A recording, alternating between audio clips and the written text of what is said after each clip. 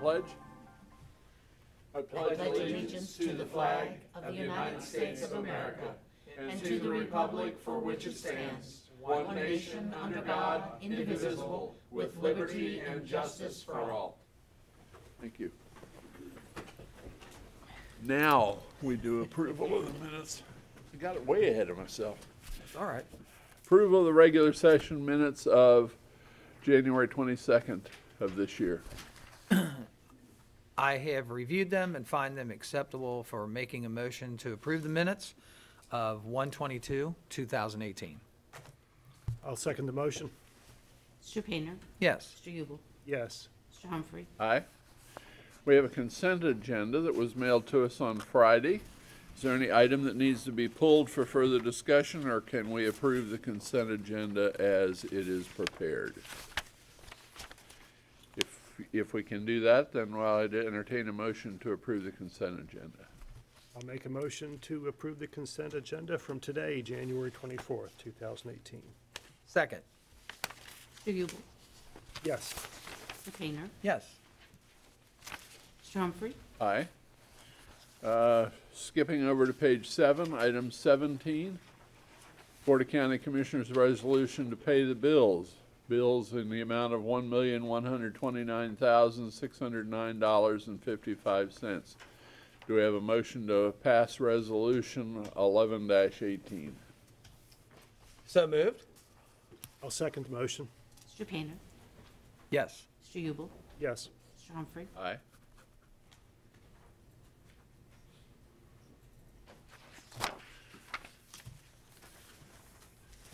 Next is Pam Havercost. Hi, Hi, Pam. Pam Havercost, Clermont County Emergency Management Agency Director.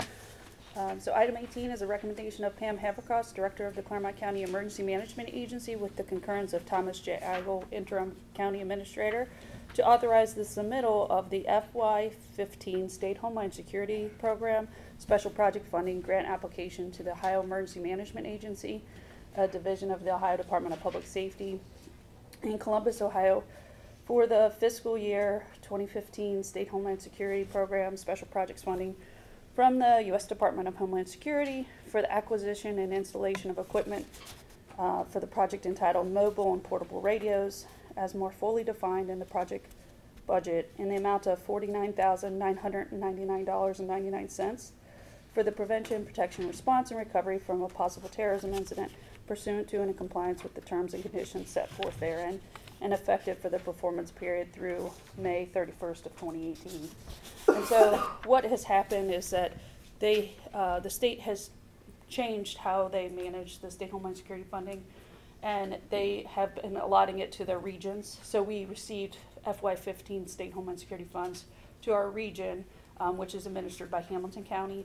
And as we get to the end of the grant performance period, the state has excess funds, and so now they're opening it up for the individual counties to apply for funding, but they're very restrictive about what's eligible. So for our county, what we are eligible to apply for is for mobile and portable radios and in-car repeaters. And so we reached out to all of our public safety agencies to see who needed equipment, and we got back information. We actually received a significant amount of requests, but due to the very short time frame for us to be able to spend those funds, we have to keep it under the $50,000 purchasing threshold in order to make sure that we can use those funds before the grant closes. There's no opportunity for extension, so we have to have the equipment ordered in here by May 31st of 2018. So we just have a very short time frame. So what will happen is, this is just an application. Ohio AMA will review all the applications they get from the 88 counties, and then they'll make an award announcement, hopefully mid-February, and then we'll get a notice of award with what we'll actually be receiving. And then what we'll do is, once we figure out the total amount, we'll meet with all the partner agencies that submitted applications and determine how we're going to use the allotted funds, and then come back to you with the final budget, what we're going to spend. So Pam, in years past, I guess we've had similar situations where we've applied for excess funds? No, actually, this is the first time that they're opening it up to us. The last time, so I think it was 2012, they used to award it to the individual counties, and then we would have those funds. and then they switched to making it a regional grant. This is the first time that they're opening it back up to individual counties to apply. I foresee that this is going to become a standard process as they have excess funds, because they don't want to return those funds to the federal government. And it's all competitive. So you Yeah, it mentioned- is 100% funded, so there's no match, no cost to the local jurisdictions. Yeah, and it is competitive, so the state anticipates we're looking at competing for $300,000 maybe. So they weren't even sure the last time I talked to them exactly how much money we're competing for. So you mentioned in your things that we might purchase repeaters.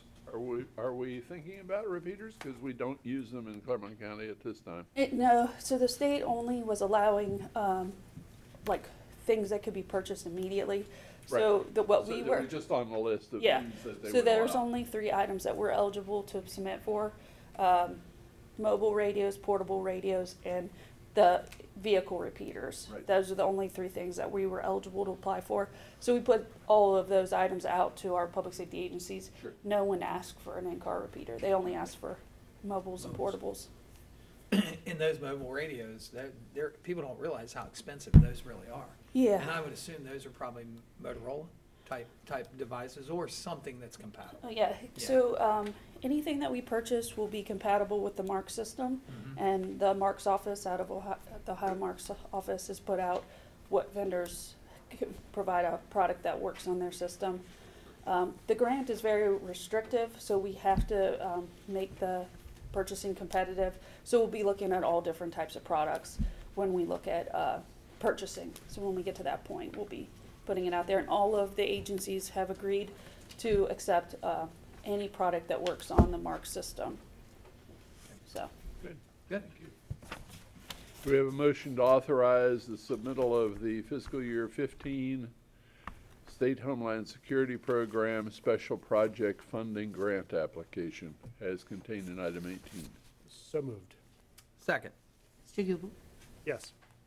Mr. Painter? Yes. Mr. Humphrey? Aye. great, thank you very much. Thank you. Thank you, Pam. Item 19. Good morning, I'm Suki Sheets with the Office of Management and Budget. Item 19 is one that's been quite a while getting here. It's a recommendation to accept proposals for the electronic bill presentment, payment processing, and merchant services for water resources. Last summer, we went out for proposals. In September, on September 28th, we opened proposals. There were 10 that were received. So it took a while to get through the review of those. Once we reviewed them and weighted them against the criteria that we had in the proposal, we narrowed it down to 3 that we brought in for demonstrations and just further information gathering from them. Of those 3, we have selected First Billing, who is they operate out of Ohio, which is one good thing. They will integrate with our utility billing software. They're not currently integrated, but they will integrate and pretty much make it real live data for our customers. So they'll be able to go in, see what their balances are, see their historic bills, process a payment, schedule a payment, enter banking information on an outside website that would allow them to just then hit a button on their phone and make payments when bills are available to them. So we're looking to start this up. The proposals, well, currently, the way that we have payments outside of writing your check, sending it to our lockbox, dropping it off, or bringing cash in, is through official payments for credit cards and e-checks. The official payments rate right now for a credit card is $3.45, and for a e-check, it's $2 per transaction. The fee that we're looking for, or that we have in this agreement with First Billing, is a 2% fee for credit cards, which equates to about a bill of $172 to make it equal to official payments fee. Well, our average residential bill is $50, $57. So it will be less on the credit card fees for the majority of the people. The e-check fee is $1.50, so there's a 50-cent savings there. So the fee was very, very good compared to what we have. The benefits that we will get is that bill presentment and multiple payment options for the customers. So we are looking to accept the proposal from First Billing. that was received on September 28th, and to authorize the president to execute the master services agreement between the county and First Mobile Trust, who First Billing is a subsidiary of, for the fees as detailed in the Schedule A. And this will be effective for 36 months, but it will not start until First Billing launches their website through our website for our customers. So it's 36 months from that launch date. And it's, the fees that I mentioned are described, and if there's any other fees, if we have to go back after we launch this and do some programming, there'll be some other fees, and those are spelled out in the other attachment.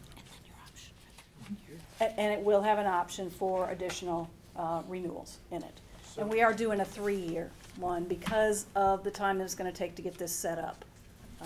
We don't wanna have to keep changing vendors and going through this process every year. So the e-check, they currently are doing $2, but they're gonna lower it to $1.50? It's $1, or, I'm sorry, it's $2 with official payments.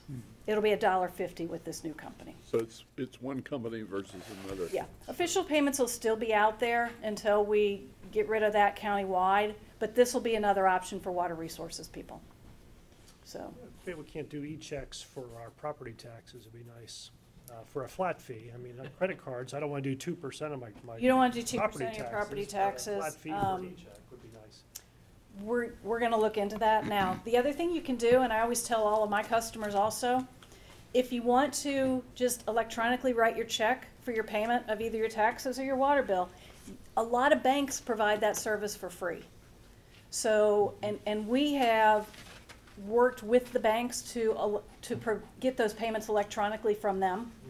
So if you went to, say you bank with Park National, if they have electronic bill payment for you, you can go to them, set up Clermont County Treasurer as a vendor, and go in there and schedule your payment to be made. They'll then send that file, take your payment from your account, send the information to whoever prints their checks, and ultimately it'll get here and we'll process it. So that's always an option out there for our citizens, and a lot of them don't realize that it's with, their banks have it and it's free. Suki, that's a good public service So, announcement. yeah, they need to look at their bank options. Because for the, I mean, it saves, even if they don't want to, they don't have a stamp. They don't want to write a check. It's a way to go. And it's safe. We get the information usually within, I mean, it's less than a week. It really depends, because they do batch them at the places that actually process the transactions for us. But, you know, we get it pretty cleanly. And Suki's work on this has brought the agencies of Clermont County all to the table to actually be able to review these proposals. And the ultimate goal there is to make it so that the business of Clermont County can be done by electronic payment, whether that's credit card or debit card. So that's the next step a little further down the road. Point of sale was what of sale. Commissioner Painter was interested in, and this one will allow for point of sale. If we extend this vendor out to the rest of the counties, they'll have credit card swipes or chip readers at the counter that they can walk up and make a payment. So, you know, that's still in the future, but right now we'll get going on it at Water Resources, see how well it's received, see if we can get people to sign up for electronic bills instead of us, you know, printing bills and mailing them to them. So those are our goals, and we'll see how well it goes here. It's been a great, it's been a great adventure and It has exercise. been. Really has. There were a lot of people at the table for the 3 demos. Almost all of the departments that have over-the-counter type payments. So they have an idea what the technology is out there, and what the options are. So something like municipal court, would that be up to the clerk of courts? Yeah.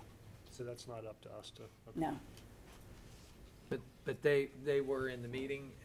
Barb was there, and she's all for that. Municipal is what I was referring to, but I know they've got an issue with people paying bills. I thought that would be helpful. Yeah, they're actually, municipal, they had Ryan there, Ryan Robe, their ISD guy for a couple of them. Yep.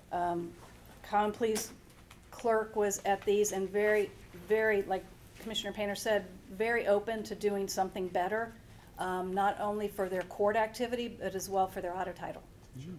So we will get there. It just won't be today. We'll be, in a couple of years, we'll be accepting Venmo, right? Yeah. And Bitcoin. so. Yep. Just kidding. We won't be accepting Bitcoin anytime soon, so. Right, ever. Do I have a motion to accept the proposal for utility bill payment, payment processing and merchant services for the Clermont County Water Resource Department to execute the master service agreement and the rest of the information contained in 19? So moved. I'll second the motion. Mr. Painter? Yes. Mr. Humphrey? Aye. Mr. Yubel? Yes. Thank you. And I also have item 20, which is a supplemental this week.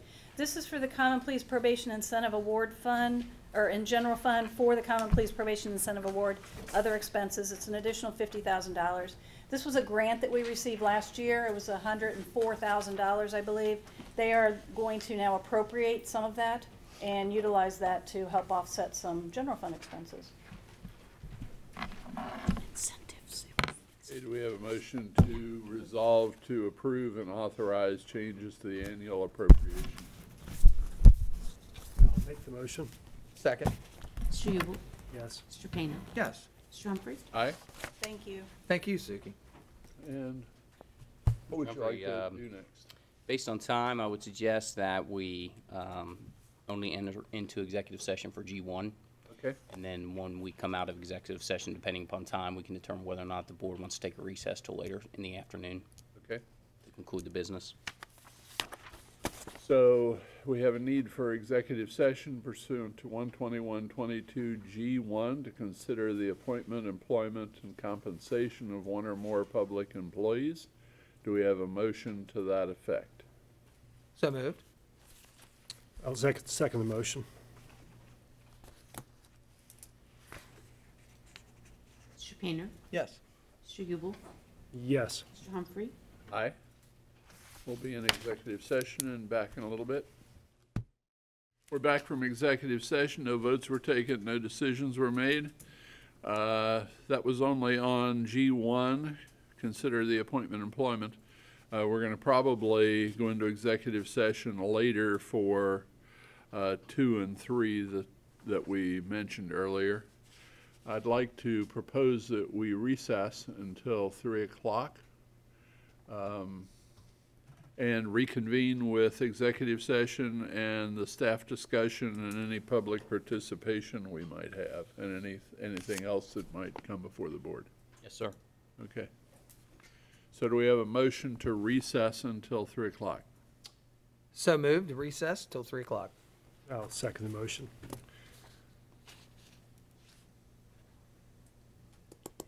Mr. Painter? Yes. Mr. Yubel? Yes. Mr. Humphrey? Aye. That concludes this portion of our business. We'll be back. We're reconvening from recess at 3 o'clock or a little thereafter. And we have staff discussion, and we also have executive session to go back into. Mr. Yes, sir. We'll go. Igo, what would you like to do Go first? into executive session under G2 and G3. Okay.